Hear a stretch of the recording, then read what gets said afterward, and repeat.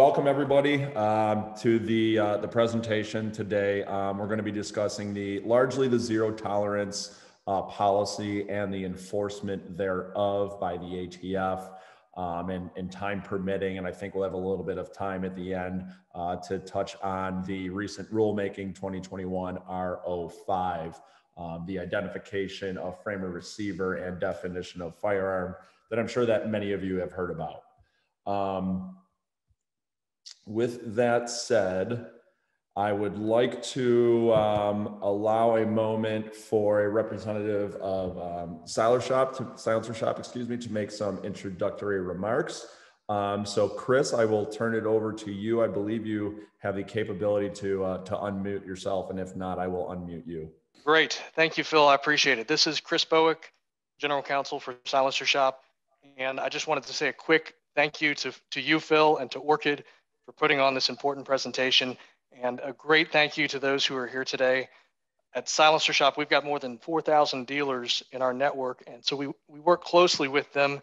And I've had an opportunity over the last few weeks in particular to talk with a number of FFLs in different states who are going through inspections currently or are in post-inspections talks with ATF, a few of whom are going through revocation proceedings, unfortunately. And these are dealers who have been through the inspection process before. Many of them have great relationships with their IOIs or had historically. They've been confident in their compliance practices. And the overriding message I'm hearing is that this is a new ball game. So now is the time to tighten up your compliance policies and familiarize yourself with the current focus areas ATF is looking at, the expectations of this administration's DOJ and ATF, and what Phil and Orchid are doing both today in this presentation and in general in their assistance to the industry has never been more critical. So thank you again, Phil. I really appreciate you doing this, and I'll let you get to it. Absolutely. Thank you, Chris. Excellent. So I am Philip Milks. Pleasure to speak with everybody today. I'm with Orchid Advisors as the leader of the regulatory services and also the lead attorney with FFL Law. A little bit about Orchid. Most of you likely know us as a compliance advisory firm, and that is what we started off with, and that is obviously my prime focus. We do offer FFL technology solutions to the industry that do help people remain compliant and process all of their transactions in a compliant fashion. So without much of a sales pitch, if you wanted to read more about Orchid or FFL Law, feel free to visit any of the various websites. So again, what we're going to discuss here briefly, the Biden administration's zero tolerance policy. I'm going to talk a little bit about what it says versus what it means. And, obviously what someone or something may say versus what they actually mean can very often differ. And there can be, subtext to each of these statements. And you will see throughout this, this deck that there is some subtext to each of the various elements of the zero tolerance policy.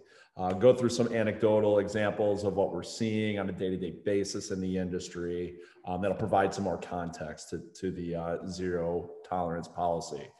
Obviously, after that, we're going to talk about, how do you protect your FFL in the current environment? It's always been important to operate in a compliant fashion, regardless of the administration in office, regardless of the IOI you're dealing with, regardless of who's the head of the ATF, right?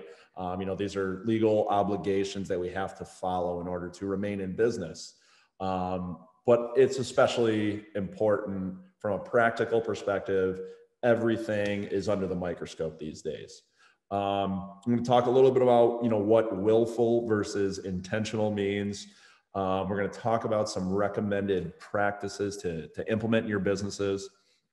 I'm not going to go through, I'm sure, some of you may have joined some of our past webinars or our past conferences where I've talked at length about how to establish a compliance program and operate a compliance program. I'm not going to get into all that in detail because that's that's an hour or two discussion in and of itself, but I am going to hit some highlights that should help.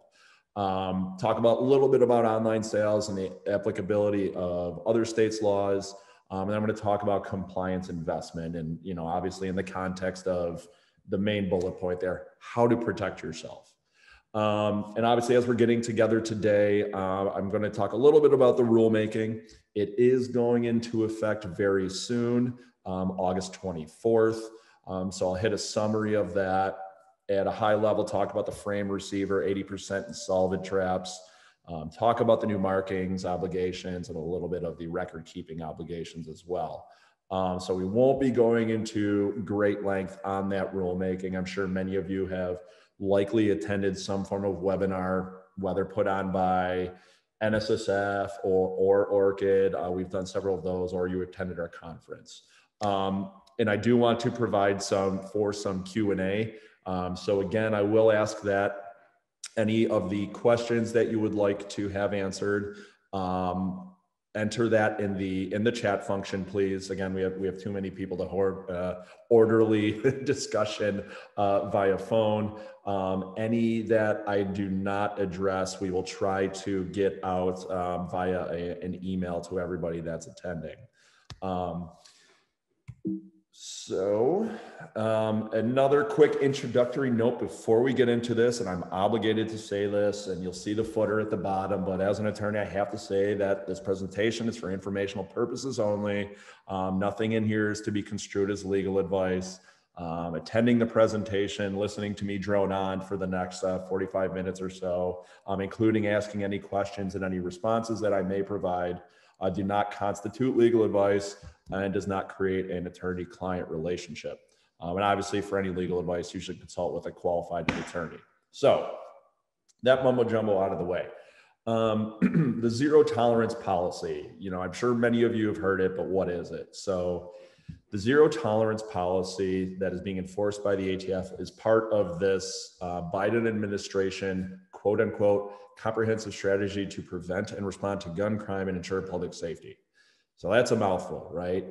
There are a whole host of initiatives that the Biden administration launched last year, last June 23rd.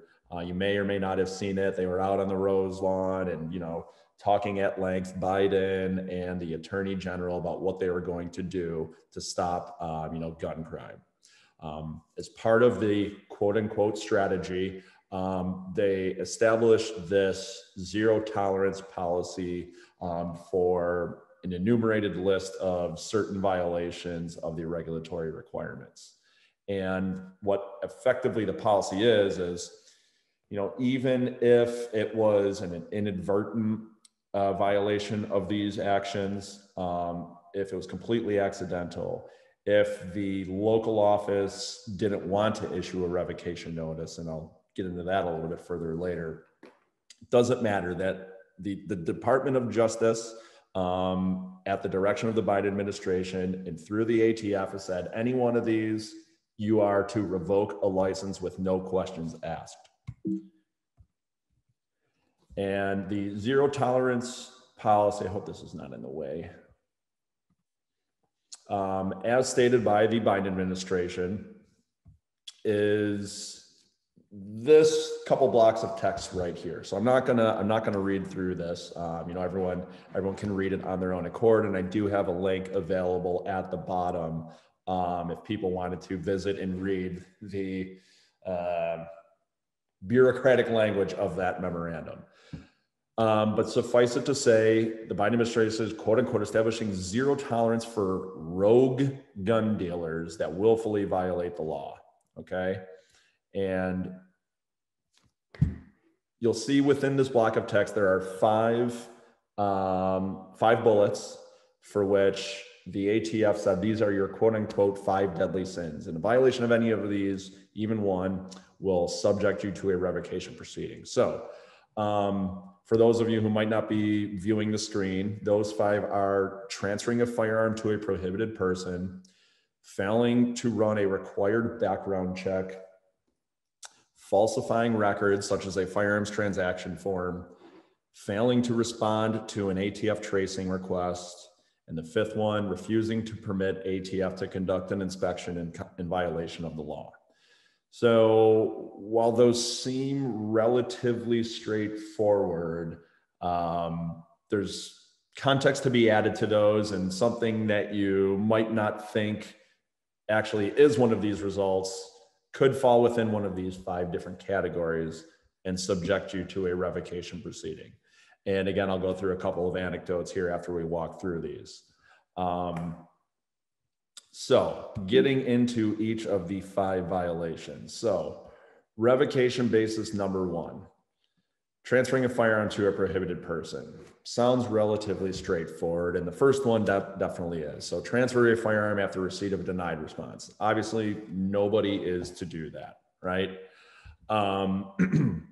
The second one we have seen is transfer of a firearm to an individual who responded with a yes to any of those prohibited persons inquiries on the 4473. To exclude any of the exemptions for certain business practice felonies and exemptions for non-immigrant aliens that permit them to purchase firearms. Those business practice felonies are identified on the 4473 itself. But scenarios like this would arise where, firearms being transferred, transferee completes the form and answers yes to one, and I've even seen all of the prohibited persons questions answered with a yes. Employee is not paying attention, doesn't review the respondent's answers, goes ahead and transfers the firearm, right? So ATF comes, and if they're reviewing your 4473s, if they see a single prohibited person's question responded to with a yes, and that firearm was transferred, your license is going to be subject to revocation. Again, this is a single violation of these. The Biden administration has said we're issuing revocation notices. Another lesser example might be a transfer of a firearm to a person who is visibly or clearly under the influence of a controlled substance while they're in your facility, right? So, we're not drug experts, but maybe there is reason to believe that a person in your store is, again, visibly or clearly under the influence of some form of drug, including marijuana, where it is legal, either medicinally or in the recreationally approved states, right? Maybe there's a visual component, maybe their eyes are bloodshot, maybe there's a certain aroma that they carry with them into your facility. And, you might ask, well, how is the ATF going to know that, right? How would they ever discover that? Yeah, maybe a person came in high and I transferred a firearm to them. And if it's not purposeful and you were unaware, you can't be held accountable for that, but you never really know how the ATF becomes aware of these situations and how it could come back, right? Maybe somebody used a firearm that was purchased in the commission of a crime, whether it's the day after, that night, maybe weeks or months later, and there is video footage of your store subpoenaed, right? You really never know how these things are going to come to light. So that's a little bit of a more off the road example. The takeaway from this is ensuring obviously that all of those prohibited persons questions are reviewed very closely by any of your employees who are transferring firearms. And if I take an awkward pause, I'm just grabbing a sip of water, so excuse me for that. All right, revocation basis number 2, failure to run a required background check. More to it than meets the eye, right? So I guess second bullet point there, failing to perform a background check at all. That's very straightforward. If you have to run a background check and you fail to do it, ATF is going to revoke your license, okay? A little bit more nuanced violation here, and one that has been popping up pretty frequently over the course of the last several months. I've had a few clients come in that this was the case, and I'm aware of a few other from a couple of other attorneys I've spoken with, but the 30-day limitation on the validity of that NICS check, right? If you're not aware, the NICS check is only valid 30 days from the date you initially contacted NICS. okay? Firearm wasn't transferred that day for any number of reasons. Maybe you got a delay response. Customer could have said, well, something popped up, I got to run out, I'll come back and get the firearm later. Maybe they didn't have enough money to pay for the firearm at that point, right? It could be any number of reasons the firearm's not transferred. If 30 days go by from that check date, that check is no longer valid and a new one has to be performed prior to that transfer. Let's say you receive a proceed response 6 days after you initially contacted NICS. Doesn't matter. If it's past 30 days from when you contacted NICS, that is no longer valid. And if that occurs, you're gonna get a revocation notice. One of the clients that came in to us, it was 32 or 33 days. I mean, it's just past that date and they got a revocation notice issued to them. So be acutely aware of that time differential when you contact NICS and when you transfer the firearm. Another instance of failing to run a background check is use of a CCW in a state where the permit doesn't qualify as a NICS exemption, right? I'm sure most, if not all of you, are aware that certain CCWs or license to purchase, or permit to purchase, or whatever the term may be in your applicable jurisdiction, serve as an exemption to a NICS background check, okay? Not all states' permits so qualify. You have to be aware of whether your state's does. You should refer to the permanent Brady permit chart on the ATF website. You should check that periodically because it does change and states are removed and added to that. Probably 2 to 4 years ago, there was quite a bit of jostling of states on and off that list. I don't believe there's been any change in it the last perhaps 1.5 to 2 years. But again, make it a habit of checking that every, maybe every month, every 2 months, every 6 months, whatever the case may be. But you got to be aware of if your state went off of that list. Even if your state's on that list, another basis for failure to run a background check is CCW that was issued more than 5 years ago. If the CCW, even if it's valid, maybe the CCW is good for 7 or 10 years. Maybe it's a lifetime CCW. If it was issued more than 5 years ago from when that purchaser signed that Section B to purchase a firearm, it does not qualify as a NICS exemption. You have to run your NICS background check. And for those who are in POC states or partial POC states, every time I say NICS, I'm also referring to state background checks. Another failure to run the background check, confusing CCW reciprocity with the CCW NICS exemption laws. They are separate and distinct from one another, right? So had a client come in and they don't know, why they thought it or how they came to the conclusion, but they did confuse the two, and they unfortunately accepted CCWs from other jurisdictions to serve as, the background check exemption. Obviously, the CCWs were all recorded. It was right on the form there for the ATF to take a look at. So that, pointed out to the ATF right there, violation of several instances, right? So it's, again, reciprocity does not equate CCW exemption. And lastly, another example is a background check not conducted when there's a GCA firearm appearing and an NFA item appearing on the same 4473. If it's only NFA items on there, great. The background check was done pursuant to that approved Form 4, but you add a pistol, rifle, revolver, or any other GCA non-NFA firearm, background check has to be conducted on that. Again, excluding the case where they have a CCW that is valid in the state. So all of those are examples of quote unquote failing to run a background check, even though one might have been done. The third basis for revocation of the five is falsifying records, right? Obvious and apparent record modification is very easy to understand. You put something incorrect on the form purposefully, you know, that's a falsification of a government required record. Other example of that, which is far less harmless and done accidentally, is, you know, if you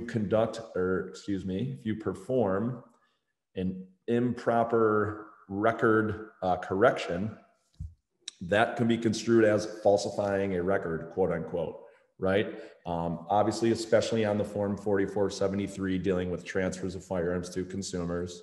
But the ATF has set out guidance very specifically on how to correct a record, right? So if we're not following those specified methods of record correction, the ATF could construe that as falsifying a government record, okay? So it's very important that those are done, those corrections are performed properly, whether it's paper, whether it's electronic. The next two are a little bit more nefarious. They have happened in the past. I haven't seen any coming through my door, but these are examples of, you know, a record falsification that have landed people in court. A proceed is marked after the receipt of a denial response from NICS or the state POC, or the firearms were added to the 4473 after the customer has left the store. So these are more involved with, you know, theft by an employee, whether just for themselves or whether it's involved in some kind of arms trafficking.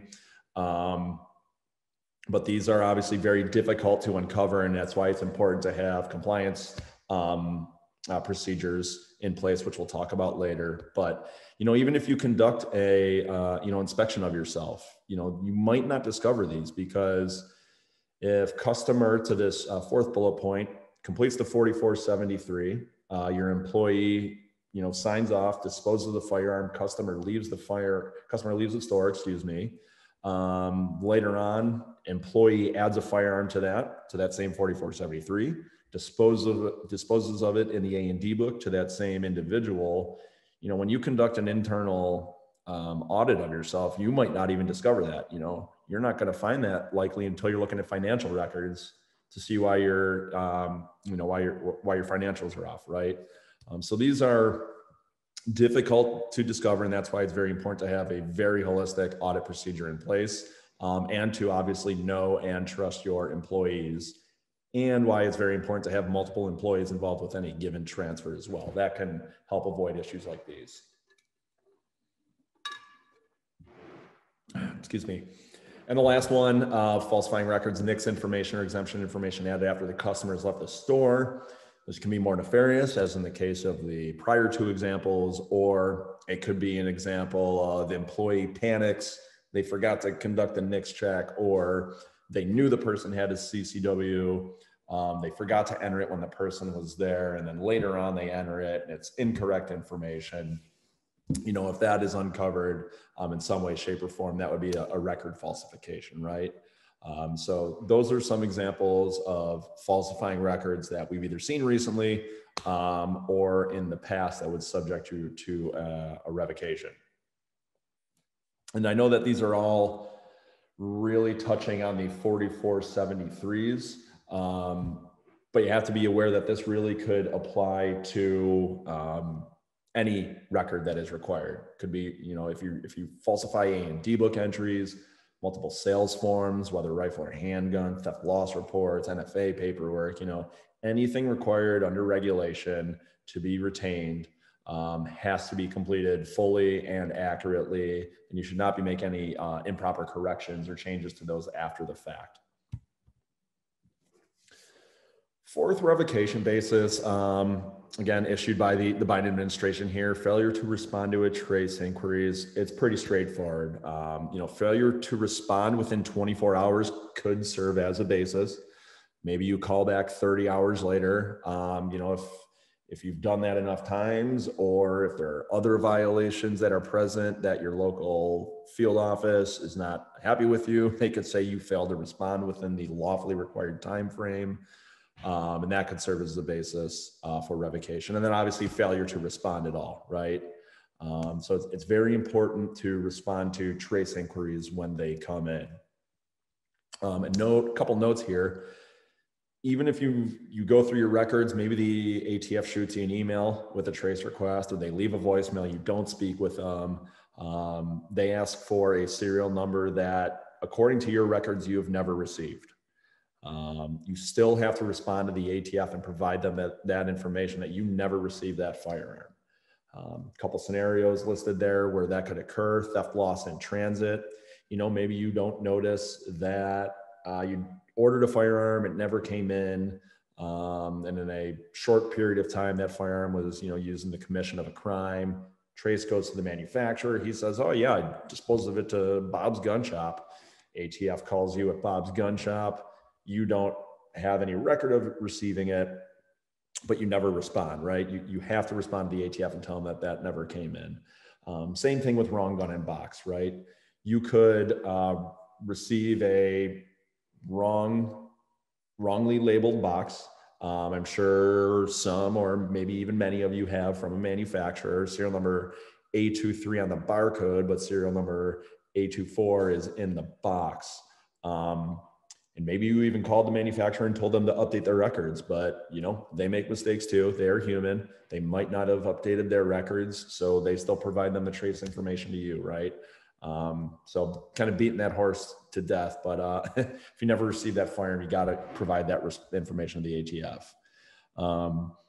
And this last note, if you're, more so for the smaller businesses, if the contact information you provided to the ATF is no longer valid, and you have to update the ATF, right? They have to be able to get a hold of you. Changes in contact information for, companies like, Smith & Wesson or Colt, the ATF is going to be able to track them down, right? But if you are, if you're Phil's gun shop in the mountains of Tennessee, and I don't update the ATF with how to get a hold of me, and I miss a trace request and I don't get that to them within that 24-hour time frame, that's going to be an issue in their eyes, right? So for those of you that would be in that, small to mid tier, make sure that contact information is accurate.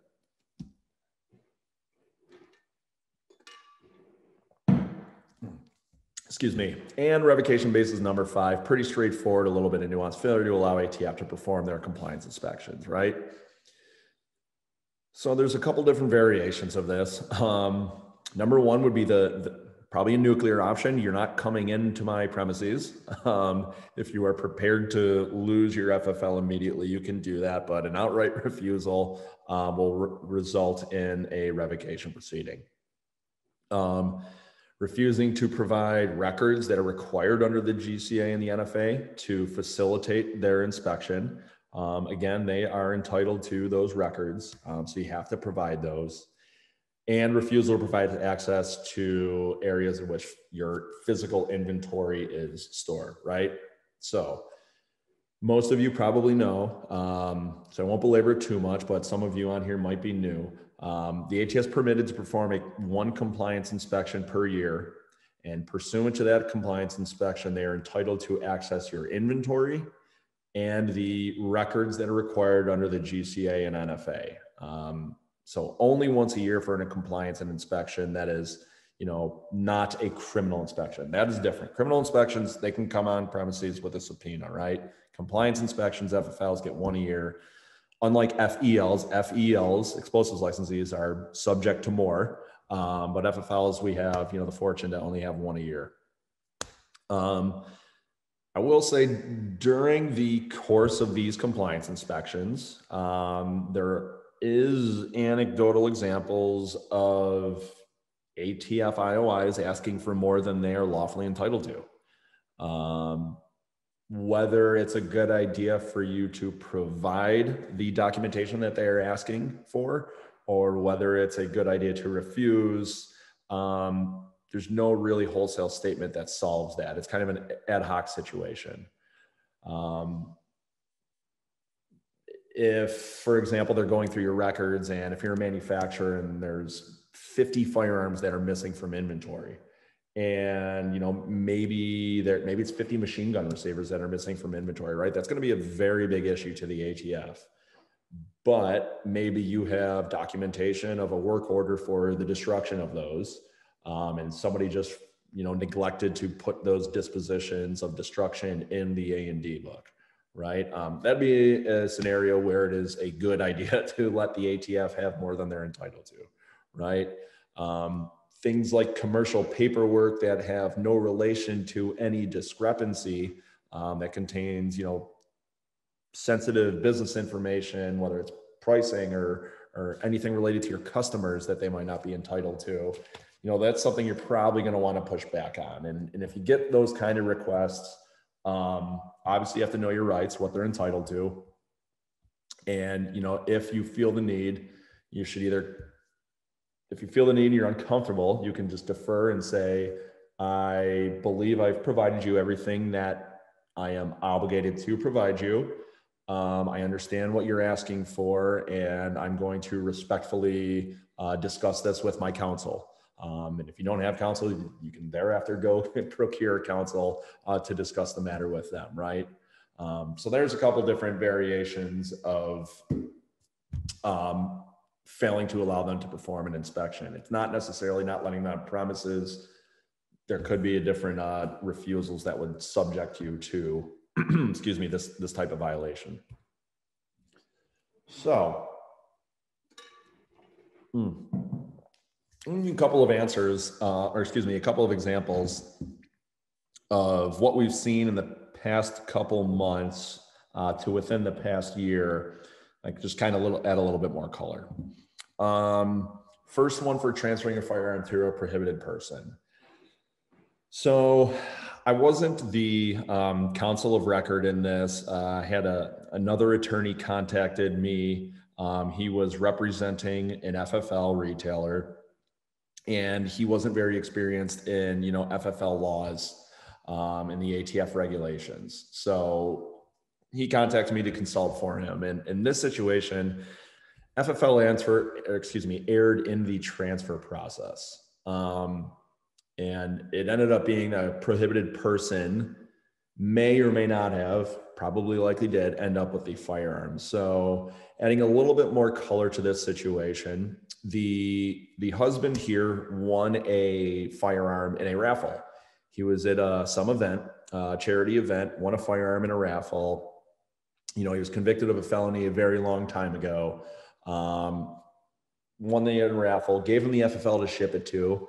Obviously, the people putting on that event sent the firearm to that FFL for the transfer. Husband goes there, they get a delayed response. Eventually, they get a denied response. FFL calls him and says, "Hey, can't transfer the firearm to you.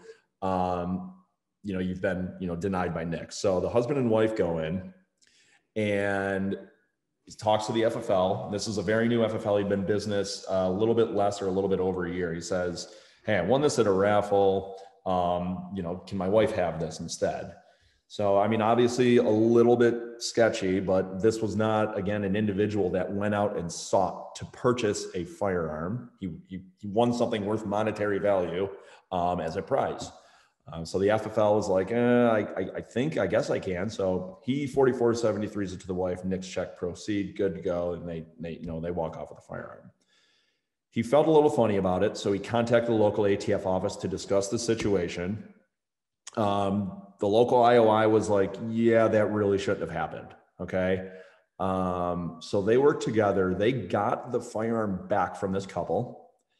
So we don't have a firearm out in the wild anymore with a prohibited person, but obviously the genie was out of the bottle. We did have a transfer that the ATF considered a straw purchase.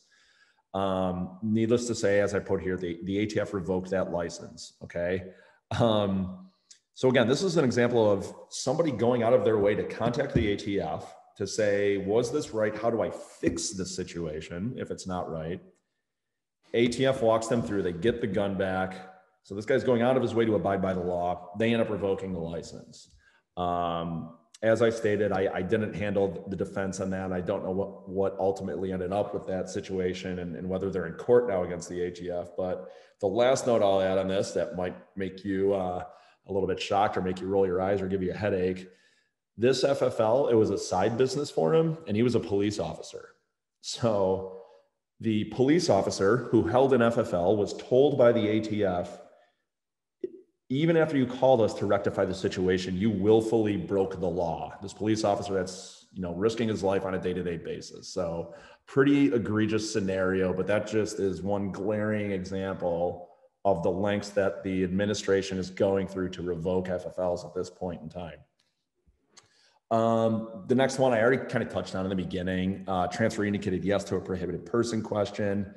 FFL's employee didn't know it. We got a proceed response. I should say they got a proceed response. This was not an ongoing client of mine, but they got a proceed response, transferred the firearm pursuant to the NICS response.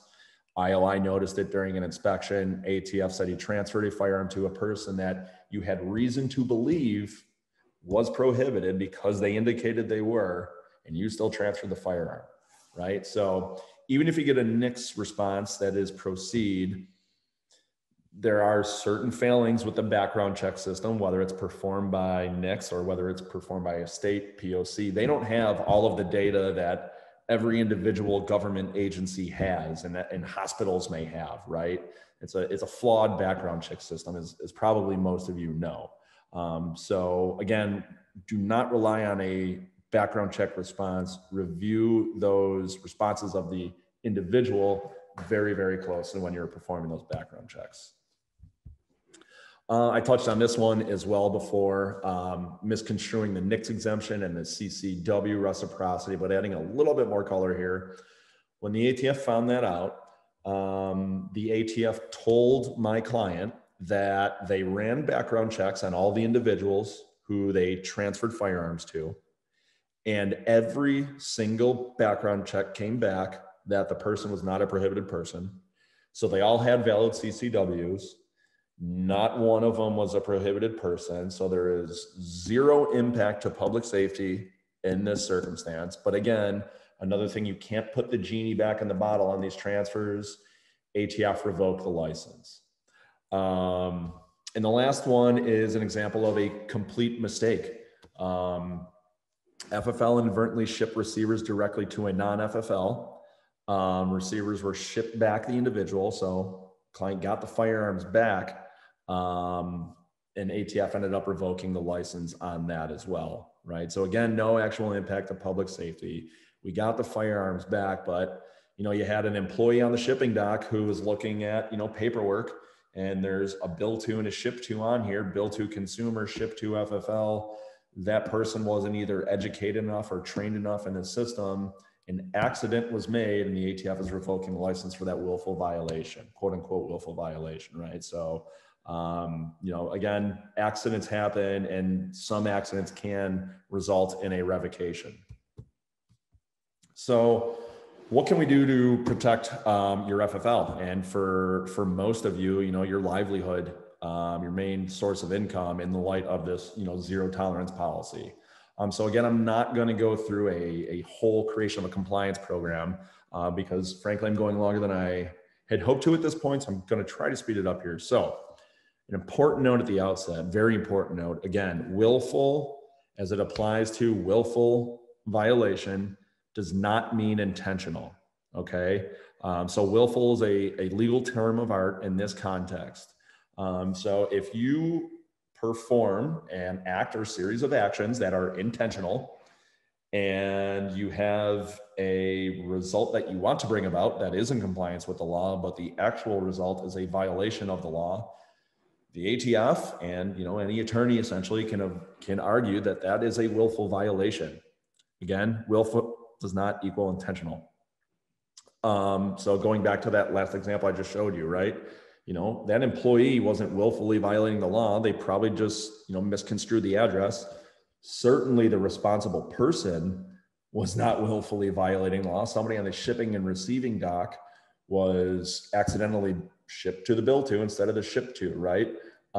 So it's very important to set up your business to create an atmosphere that is going to utilize everything you have at your disposal to create a ongoing operation of compliance, right? So employee education is imperative. People have to know what they don't know. You have to put in processes in place in your environment that are easy to follow and are very repeatable. utilize technology to the extent possible. And again, you have to monitor yourself or hire someone to monitor yourself for you. So some recommended practices that can greatly assist in the current environment. I largely touched on them, but just to belabor the point a little bit more. Technology is mostly your friend. Almost every revocation that I've seen come through our door lately has been based on a 4473 issue. And most, if not all of them, would have been prevented by the use of an electronic 4473. So there's many electronic 4473s out there. ATF has a free 4473. Orchid Advisors, our e-bound book, has a 4473 integrated into it. I'm sure there's many people on here that are fastbound, easybound, or FFL boss customers that have 4473s in those software programs. And they all have some form of compliance controls in them. You know, everyone's going to be a little bit different than the other, but please, please, please use those. Again, simple mistakes that yes, that somebody responded they were a felon or whatever, and it was a single yes. I believe every 4473 commercially on the market would have prevented that. And this person actually was using an electronic A&D book software, but they were not using the 4473 in it because they thought it was too slow and it slowed down the transfer process. Well, would you rather have a transfer take another minute or two and listen to a consumer complain about having to type something into a computer, or would you rather be subject to a revocation proceeding, right? I think we all know the answer, right? So for the love of God, especially in the current environment, you know, do your research, look at 4473 options available. They're more imperative now than ever, and use them if you have an electronic software that it includes it. And as well, you know, the manner of implementation of technology, if you are switching from one electronic system to another, or you are switching from paper to electronic, it's very important that you handle that conversion in a compliant fashion, because if you don't, you can create issues for yourself where none previously existed, right? So if you're not comfortable doing it yourself, hire an expert to do it for you, somebody who is an expert in regulations more so than technology, because the technology provider can, you know, tell you how to set up the software, but have somebody that's well-versed in the regulations assist you with that conversion. I've seen many times where people converted the software and hundreds, thousands of issues were created by converting to the software.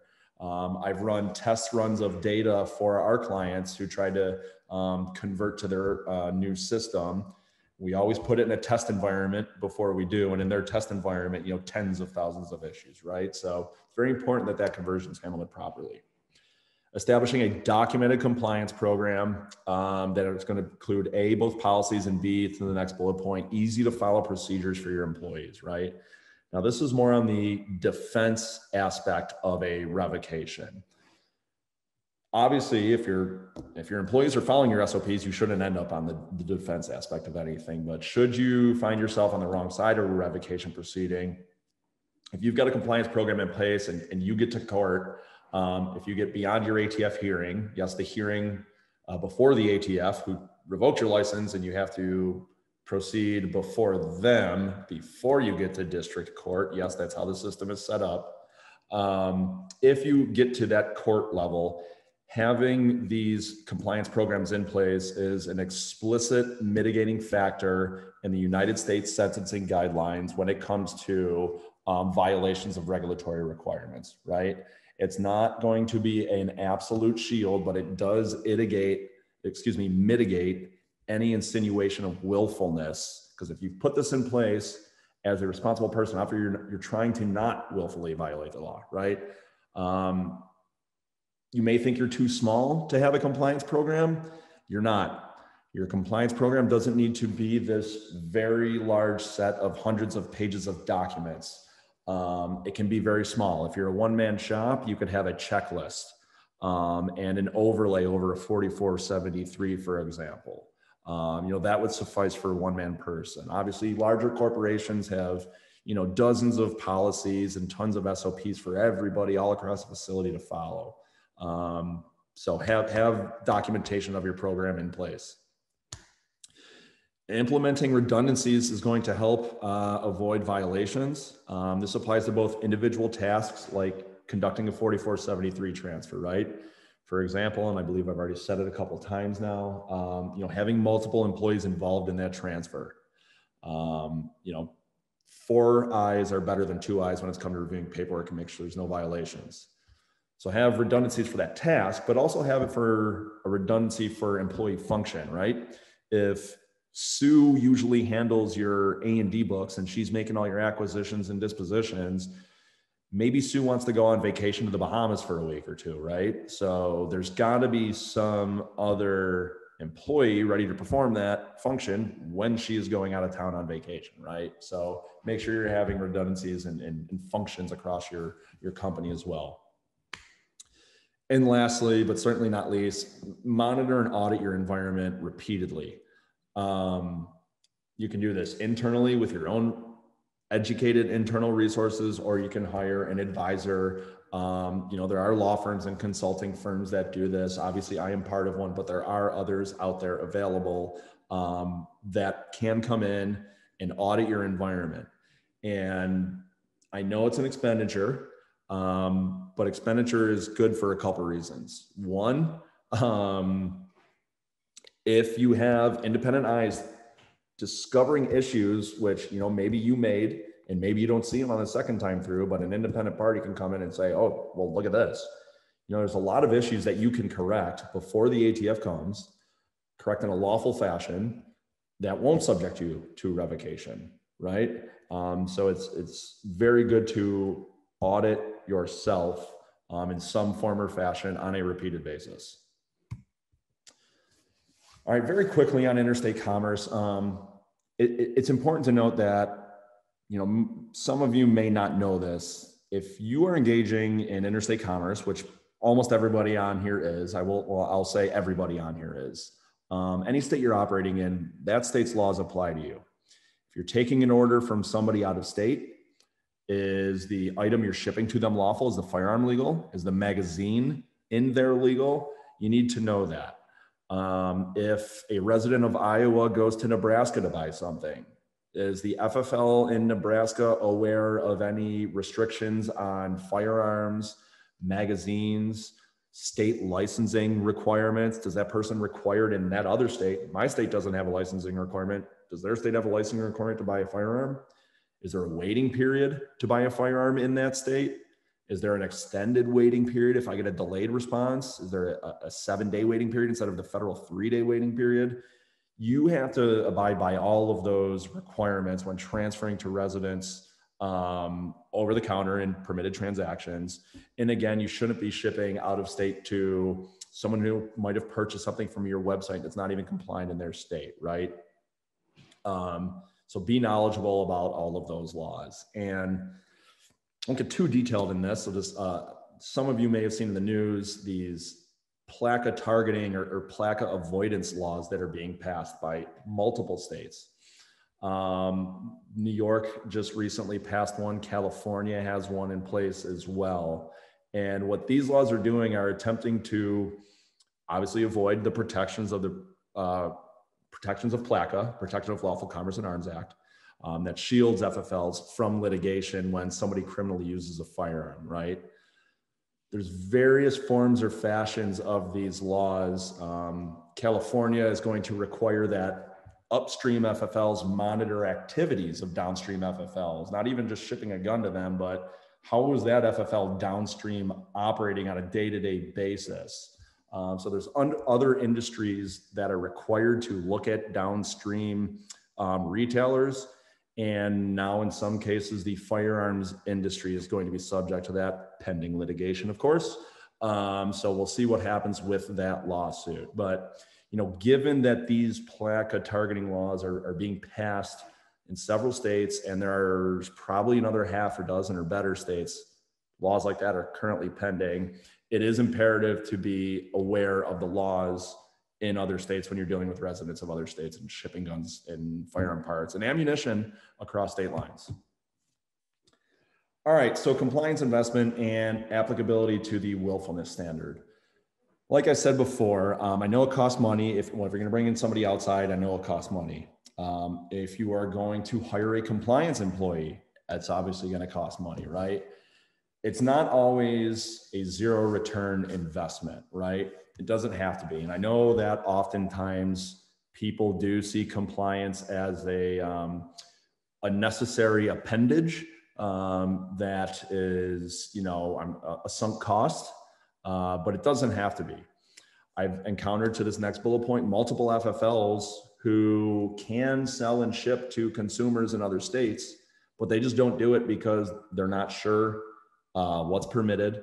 But if they get a knowledgeable resource in-house, they can be sure of what's permitted, and they can open new sales channels to themselves and, sell in those states, right? So there's an example of where it could be, you could recoup some of that, investment in labor. Technology investments. I talked about 4473s and A&D books, electronic technology that will, save you the ultimate cost and save you your license. But if you implement regulatory controls into maybe your ERP or WMS systems, that can reduce cost by automatically restricting shipments. You consult with somebody, they identify where, items are prohibited from being shipped. You put that information in your system. You don't even have to think about it for the time being, and system just eliminates that thought for you, and you can continue shipping to the, the lawful jurisdictions. Technology will also reduce cost and, re-reviewing for, 2, 3, 4 times a 4473 performed on an electronic software system. I'd still recommend 2 resources at the transfer point, but it's going to reduce the issues that you have to look for on those 4473s. The next one kind of gets back to that defense mechanism I talked about before. So, investment in labor, whether an internal resource or outside counsel, demonstrates to both the ATF and a court of law your intent to purposefully avoid willful violation, right? So if you get in that defensive posture, obviously you don't want to be there, but if you do end up there, investment in labor is going to be a mitigating factor in those proceedings, more so in the courtroom context, unfortunately, because again, your initial hearing is going to be before the ATF, the agency that revoked your license in the first place. But once you get to that independent arbiter, it's going to assist with that defense. And then your investment in time, internal auditing, hopefully everyone here is doing at minimum an inventory of your physical goods on a periodic basis. Depending on your size, that should be, maybe quarterly, semi-annually, annually. I know some clients of mine that do it monthly, 100% physical inventory. Obviously that time period is going to, vary based on your size, but internal auditing, going beyond your physical inventory, like I said, going to your records, you can uncover errors and you can fix some errors in advance of the ATF arriving. And those ones you can fix they are going to help you in this current environment now for sure. Some you can't put the genie back in the bottle. Going back to that one example I had of transfer to an improper person, even though the good came back, license still revoked. So some things are not correctable, but there are a lot of issues that you can correct in your books. So I went far over the time that I had hoped to do so there. So I'm going to try to be extremely brief with the rulemaking, and only because, like I said, it is going into effect in a few days, and it is going to affect everybody in the industry. So I'm going to try to get through this in the next 7 minutes, and then hit some of these questions that I see that have come in the chat function.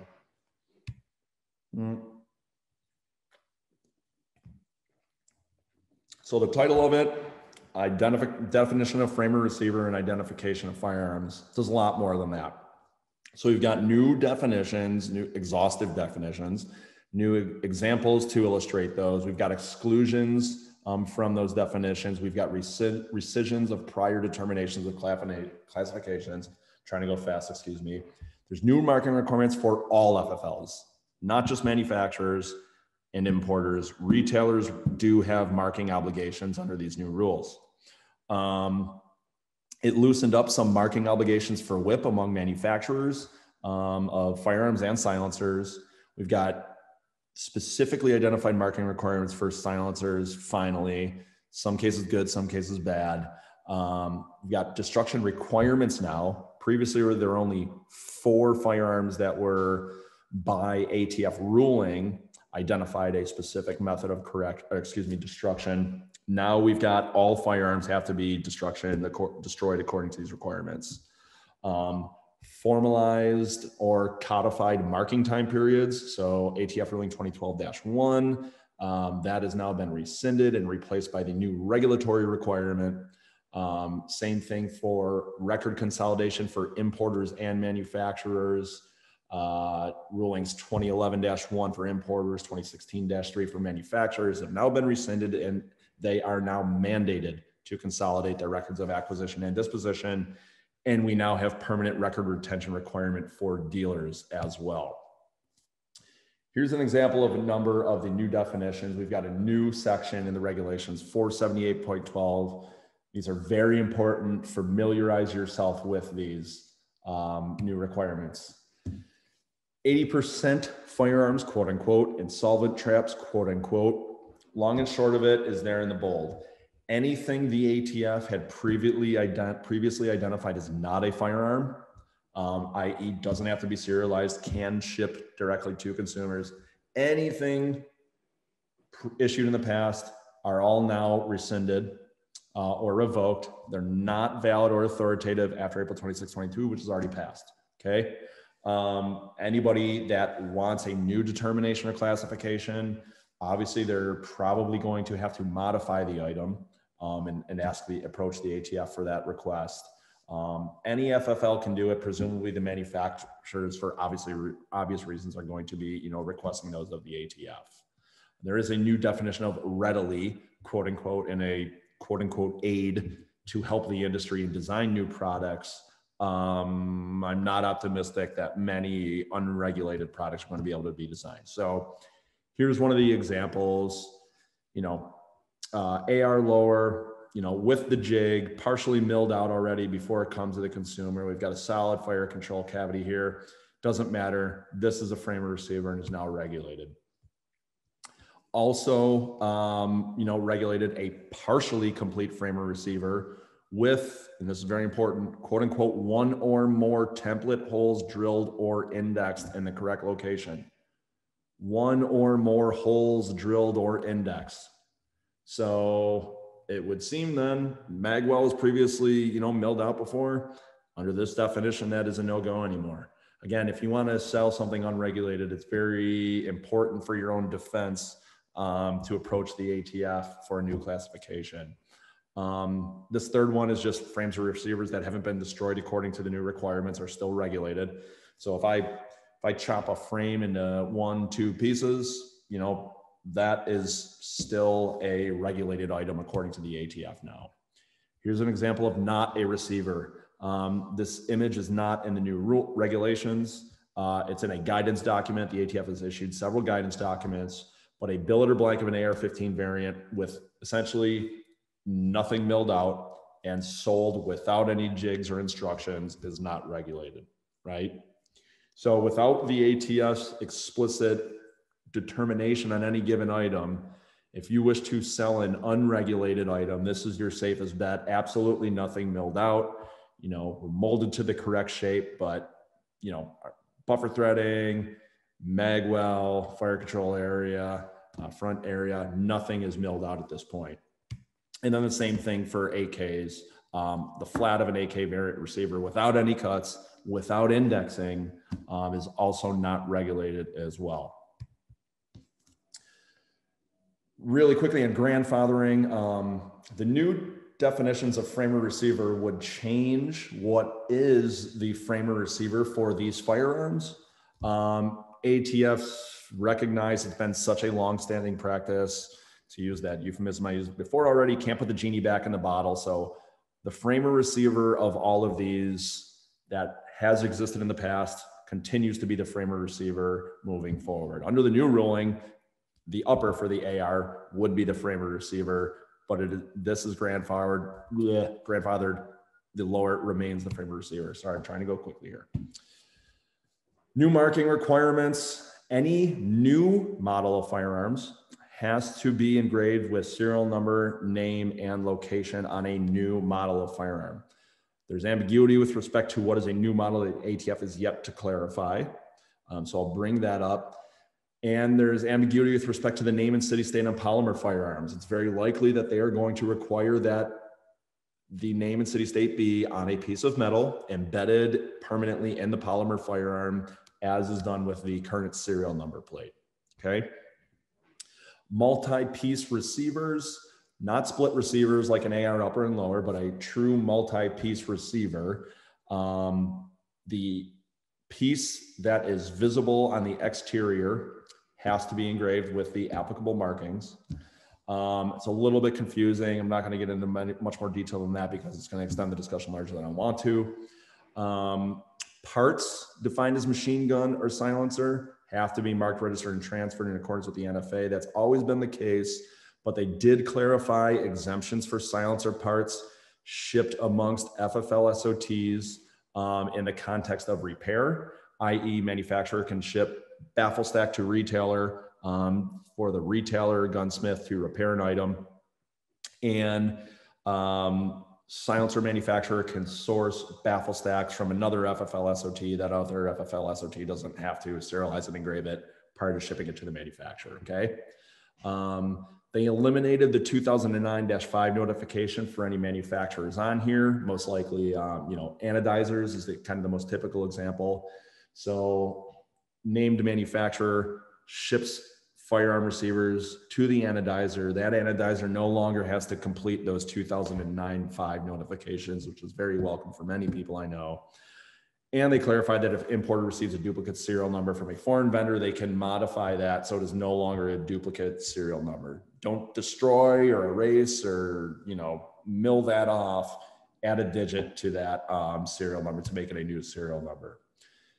For retailers now, if any FFL takes a privately made firearm, like an 80%er that somebody made with no serial number, into inventory, it has to be marked with a serial number consisting of first 3, last 5 of FFL number, followed by a dash, followed by a unique serial number.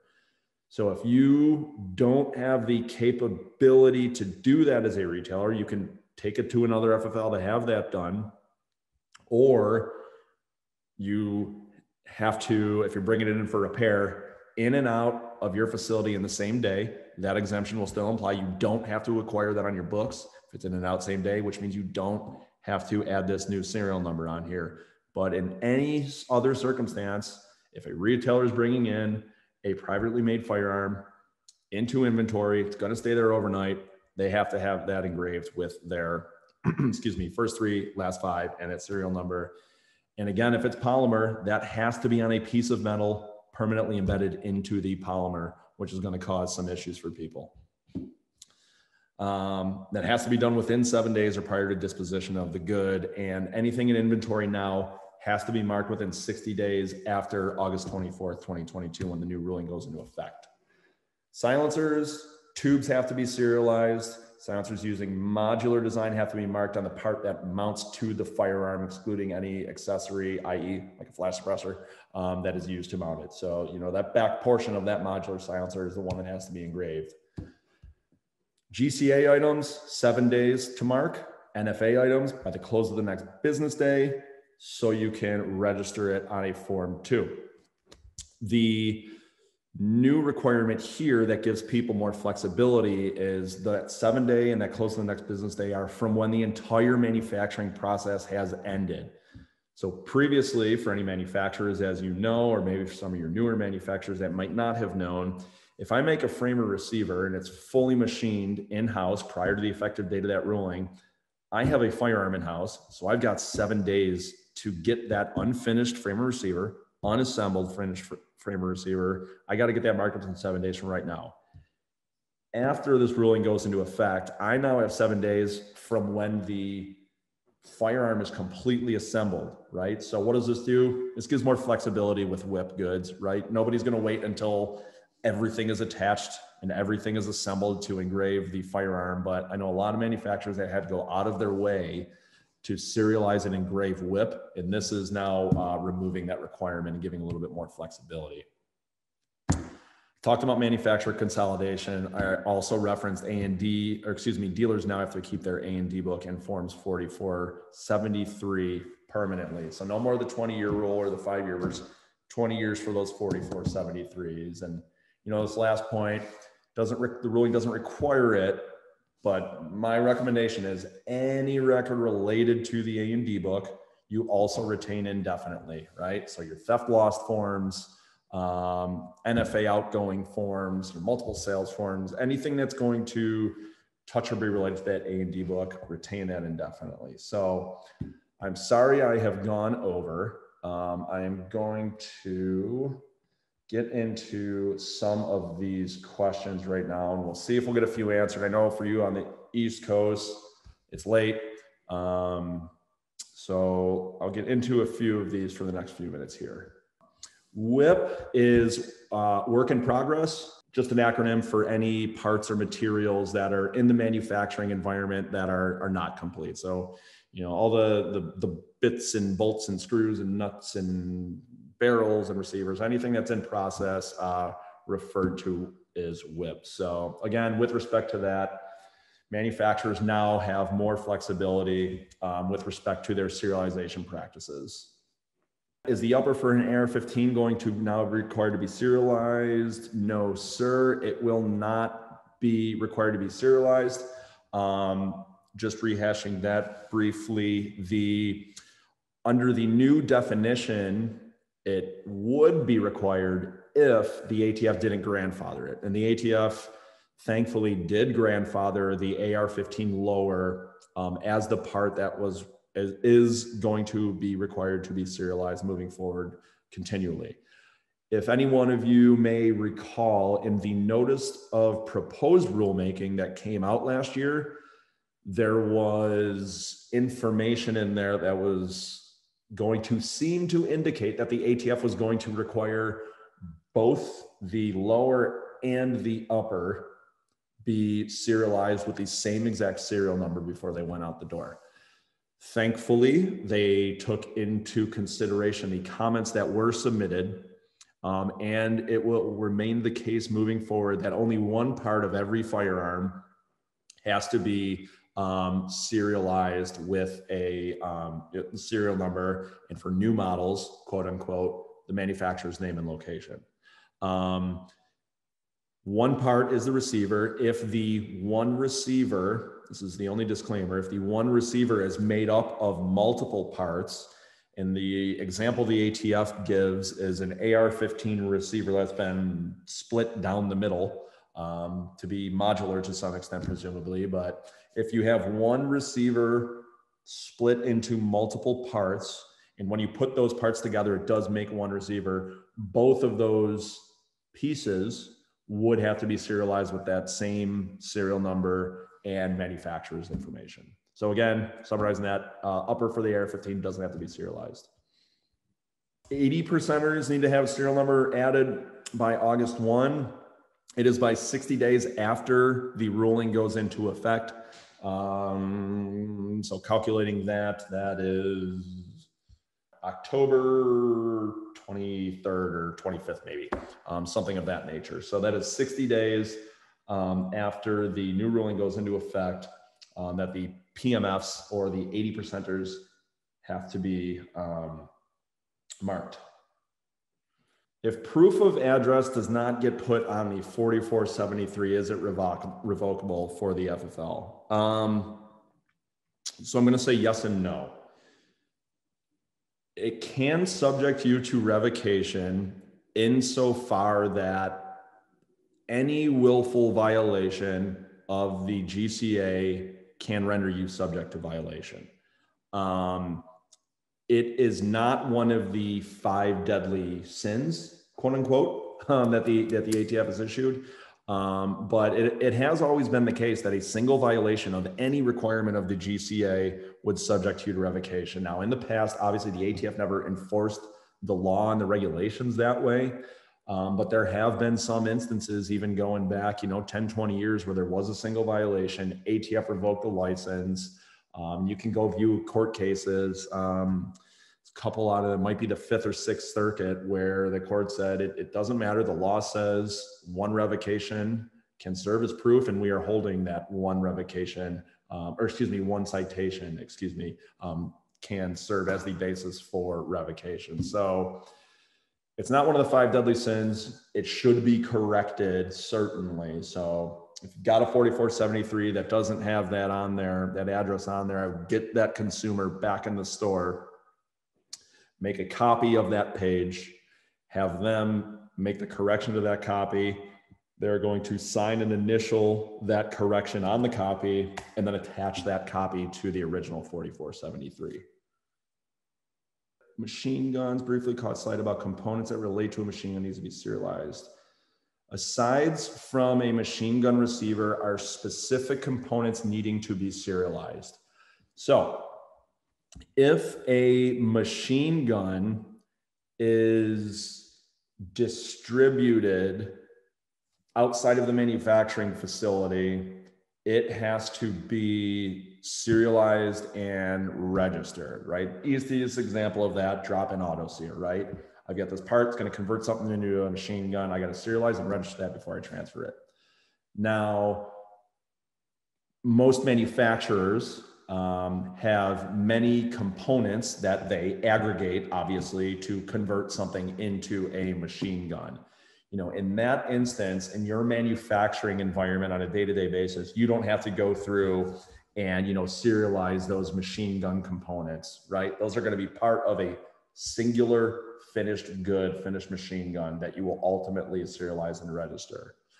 So drop-in auto sear, yes. A parts kit, maybe you're selling it to law enforcement, you're selling a parts kit. Yes, that also has to be serialized, registered, transferred on a Form 5 to law enforcement. Hope that answers, hope that answers that question. North Carolina is a legal hemp smoking state. How do we distinguish if we can only smell but no bloodshot eyes, impaired, etc.? So I'm sorry, I can't really help you there, right? That's got to be, you know, your own judgment, right? If you believe they're under the influence of marijuana, or you may suspect, maybe it's not the best idea to transfer the gun to them, right?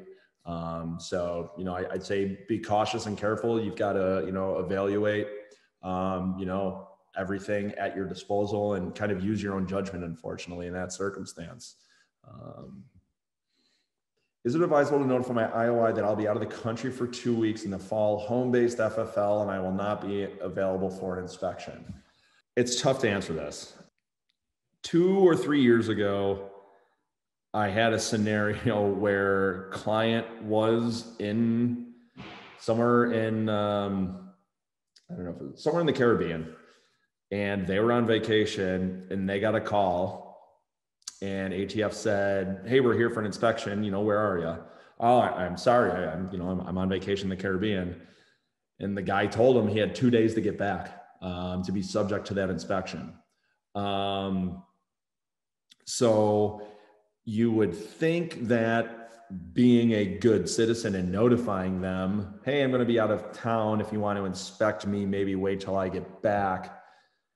You would think that would help the situation. But again, you're not knowing who you're dealing with in the current environment. You might think you know your IOI, but you might not really know them. And they might say, sounds like a convenient time for me to be a pain in somebody's butt.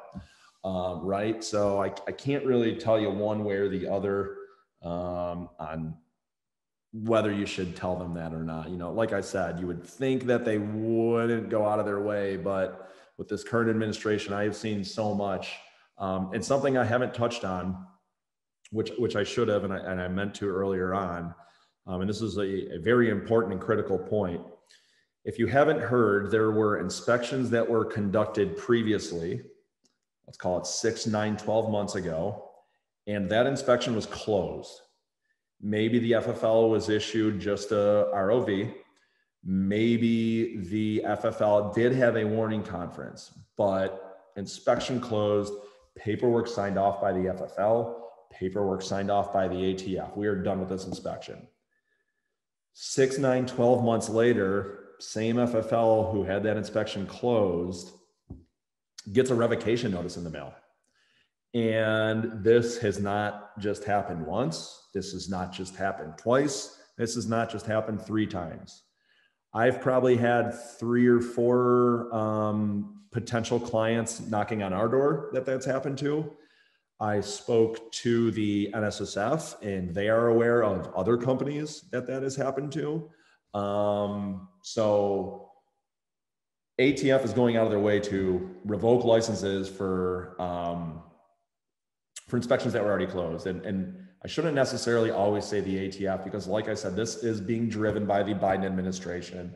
There are a lot of ATF IOIs, and I'm sure many of you have talked to some IOIs who are even gun nuts, and they love guns, right? But they are doing their job. They do have a job to do. This is definitely an administration-driven policy that is being pushed down through the DOJ to the ATF. Additionally, what I have also seen very recently, revocations based on issues that the ATF saw previously at a facility. The FFL was not issued a citation for that issue that the ATF saw. ATF comes back for another inspection, sees the same issue, revocation notice has been issued, right? So obviously being an attorney, I'm very risk averse, especially on behalf of my clients. And I always say, just because the ATF didn't issue you a violation last year, 2 years ago, doesn't mean that what you're doing is correct. I go 75 miles an hour to dinner tonight on the highway, it's 60, I'm probably not going to get caught several times. When I do get caught, I'm still speeding, right? So just because something was not issued, just because you did something for which you didn't get a citation issued before, does not mean it was right. It absolutely does not mean you're safe, especially in the given environment, even moving forward. I'm sure you have heard new ATF director was confirmed. His background is in prosecutions, which probably should not surprise anybody. So I continue to believe, even after the Biden administration, the ATF will be in that more adversarial revocation mode with a prosecutor at the head who has been tasked, pretty much his entire professional career with, you violated the law, I'm prosecuting you for doing so, right? Whether it's inadvertent / quote unquote willful, or intentional / quote unquote willful. And grandfathered AR-15. So the grandfathering of the AR-15 receiver just means that under the new regulations, the AR-15 upper receiver would actually be the item that would have to be serialized and engraved. But the ATF realizes that these things have been around obviously for decades. We're not going to change that. So the ATF grandfathered the lower receiver as being still the receiver that has to be serialized and marked and engraved. I think we got a last question here. Does the gun log need to reflect frame or receiver with a subsection of one or the other? The new regulations do specifically state that frame is for handguns and handgun variants, and receiver is for long guns and long gun variants. So yes, I would strongly suggest, if you've got a pistol frame, revolver frame, that you identify it as frame, and if you've got a shotgun or rifle frame, you identify it as receiver. Obviously, as we all know, next question is AR-15 receiver, or any other platform. Most other platforms, it can be a handgun or a long gun, right? Obviously, traditionally, most of those multiple configuration could be long gun, could be handgun. Most of those platforms were originally invented as one or the other, and I suggest using that original configuration. So you get an AR lower in, I would put receiver, even if you end up converting it yourself to a pistol. I'd leave it on there as receiver. When you do your conversion, you do your change in form there. So, all right, well, I'm gonna cut it off there. I see someone just entered the waiting room. I'm going to apologize to them. So again, we are going to make the deck available, and hopefully I can get this recording online before too long as well. So you saw my contact information there. Obviously it'll be in the deck as well. So again, thank you for everybody. Silencer Shop, thank you as well. I hope everyone has a good day. You have any questions, feel free to contact us at Orchid. And again, just leave you with, please, please, please, please pay attention to all of these, existing compliance obligations, and especially the new ones, because the ATF is revoking licenses. So take care, everybody. Have a great day.